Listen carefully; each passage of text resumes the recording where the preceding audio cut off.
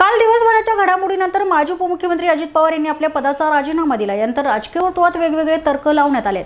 त्याच दरम्यान पिंपरी चिंचवड शहरातील राष्ट्रवादी काँग्रेस पक्षाचे नगरसेवक जावेद शेख यांनी आपल्या पदाचा राजीनामा संदर्भातील पत्र शहराध्यक्ष संजोग वाघेरे यांच्याकडे सुपूर्द केले। शुक्रवारी अचानक माजी उपमुख्यमंत्री अजित पवार यांनी आपल्या आमदारकीचा राजीनामा दिला। यानंतर राजकीय वर्तुळात अनेकांच्या भुवया उंचावल्या असून त्यांच्या भूमिकेकडे सर्वांचं लक्ष आहे।